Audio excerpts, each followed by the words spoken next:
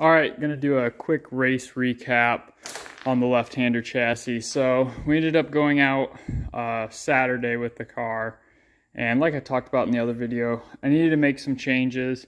So what I did before we went out to the race is I changed the left front shock from a 5 on compression, 14 on rebound to a 5 on compression, 9 on rebound to help loosen up the rebound to give us more traction in the rear. So I did that, and then I changed the rear springs from a 200 175 to a 200 200. So I did that. I changed the cross weight in the car a little bit. And what else did I do? Sway bar adjustment. The stagger was about the same, about just over 1.25 inches and 2 3/4. And I raised the panhard bar 1/4 inch. So I did a bunch of small changes. Just had to try something. So made all the small changes. We went out Saturday. First of all, it was super hot Saturday. It was like 92 degrees with like 101 real feel all freaking day. And the heat did not go away when it became night. Kind of cloud cover came in, and it was just insanely hot. They were talking about not doing the heat races because it was so hot. They were worried about kind of driver safety, but we ended up doing the heat races as well. But anyways, back to the racing. So we get there, basically you have 2 practices, then qualifying, and then a heat race, then your feature. So first practice, we went basically a bunch of 1470s, which is great. That's in the ballpark of where I want to be. That's a lot better than what we thought we were on Thursday, which I really think Thursday was like a 15-teen, 15-0, 15-2. So we picked up anywhere between 3 and 5 tenths. That's huge. Our improvements definitely worked. So perfect. Made some small tweaks. Going to second practice, exact same numbers. Nothing changed. So I'm like, all right, well, the car had a little bit of a push still and was just a little bit loose off of the corner. But not bad, but it was a little loose for sure.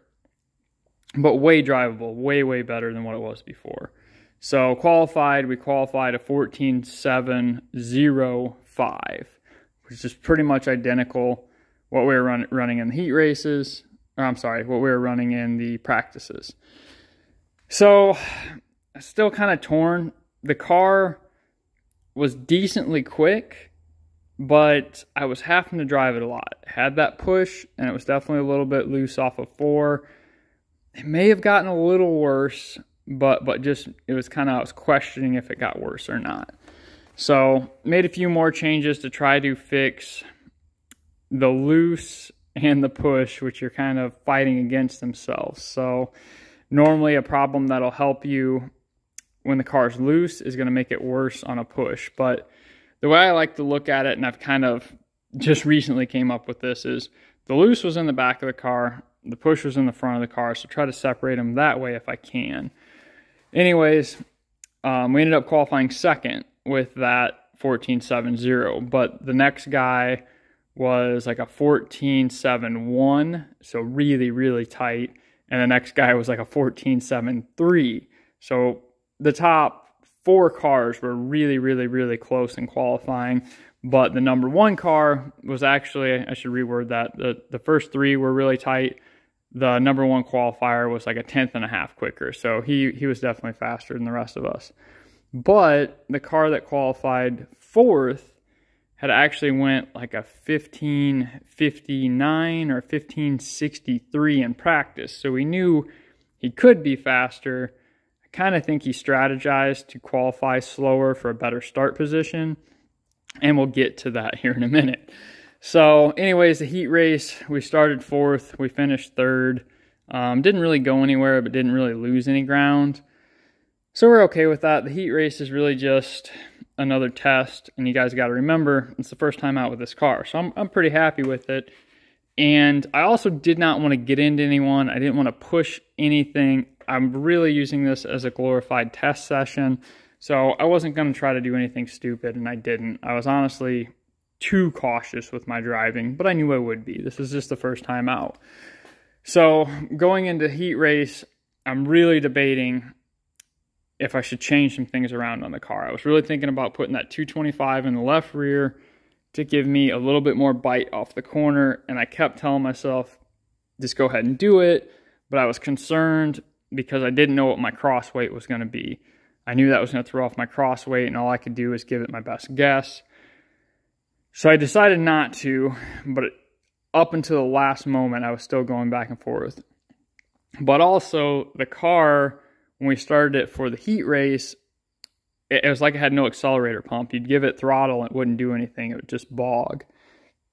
But after about a minute of running, as we're pulling out for our heat race, it went away. And in the heat race, it seemed to be fine. But when I was pulling off the track, it kind of stumbled a little bit. So in between the heat race and the feature, I pulled the carburetor all apart. I was trying to figure out what was going on there. I made a few adjustments. So now we'll move on into the feature. So we get pulled out onto the track for the feature. Well, it's championship night, so they're doing a bunch of extra stuff. So we were literally in the car for like 15, 20 minutes, just pouring sweat out on the track, waiting for him to start the race.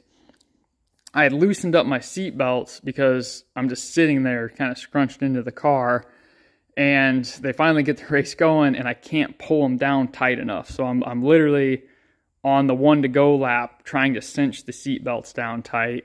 That was a mistake on my part. They were tight. They just weren't tight enough to drive comfortably. So that was a lesson learned. The other problem was the guy that was going to start front row outside decided he wanted to start in the back because it was a strategy. That would give him a better starting position because the track had no high side groove. The high side was not working at all. The track was way too slick. So then they put me front row outside, which messed up our game plan big time.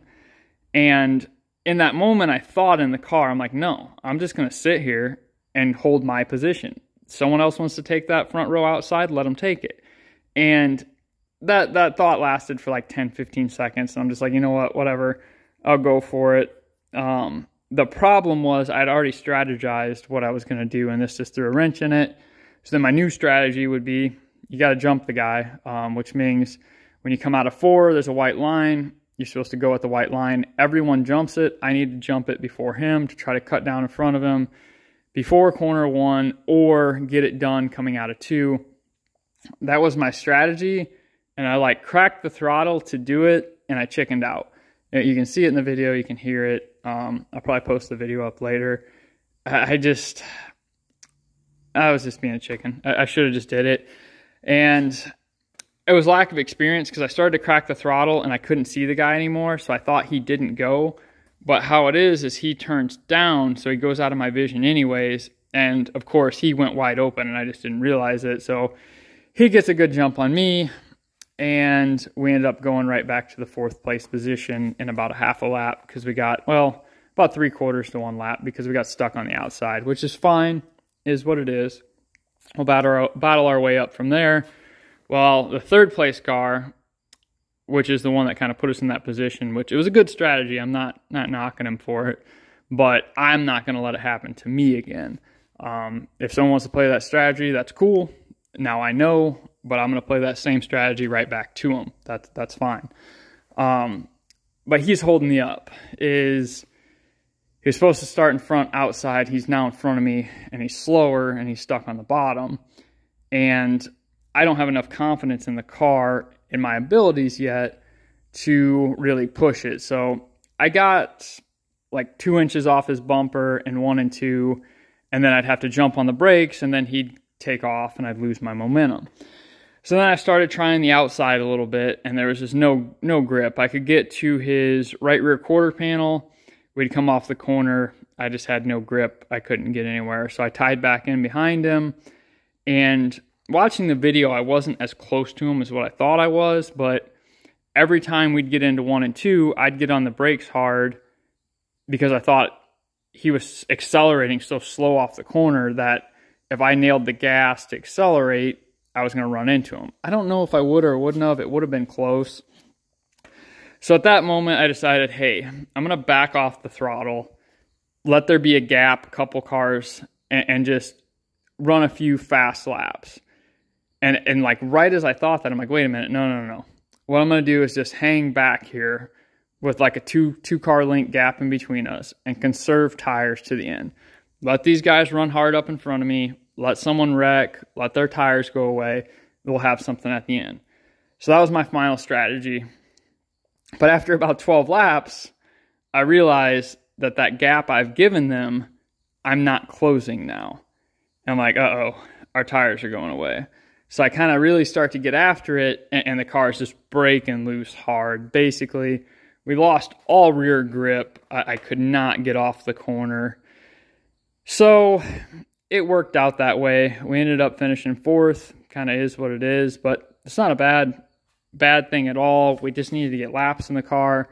We learned a lot. We definitely got out-strategized, both on qualifying and on starting position. So lesson learned there.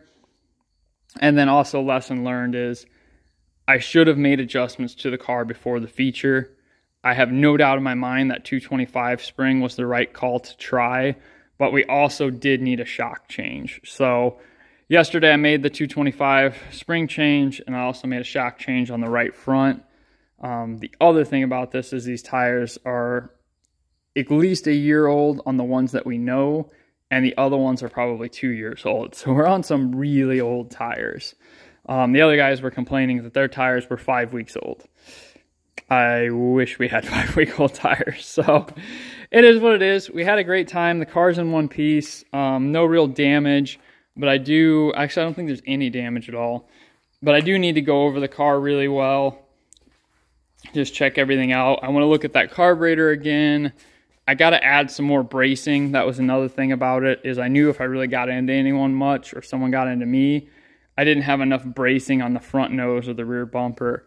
Not from a safety aspect at all. The car's completely safe, just from a keeping the bumpers on the car standpoint and not letting them get destroyed. So we learned some lessons. All in all, it went really well. It took a ton out of everyone. Man, was it hot. That was definitely one of the hottest racing experiences I've had to deal with, and I've been in some hot ones. So I think that'll be about it for tonight. I just wanted to give you guys kind of an update and say everything went really well. We had a lot of fun. The car is decently quick. I mean, we qualified second. That's not bad. And there's definitely a lot left in it.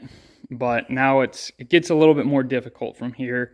I think we got a base set up in the car, and now you just got to start tweaking at it. And as track conditions change, it's going to change what you need to do to the car. So I've got a lot to learn, but we did have a lot of fun. It was good to get it out. I plan on making some more changes on it the next week or so. And then here in a couple weeks, they have their blowout race. They do change the rules around for that race, but I'm leaving our car exactly the way it is, to the rules for the class we run, because all I care about is making the car faster. I really don't care if the other guys pull all the weight out of their car and they're faster and that trim, because I'm trying to set this car up for next year. So we'll see how that goes. I'll keep you guys updated, but I figured I'd let you guys know. We did pretty well. We did decent, I should say. We got a lot more to learn, but all in all, went pretty well. So happy with that. I'm going to keep working on this thing and just figured I'd let you guys know where we're at. Don't forget to like and subscribe. Keep it saucy.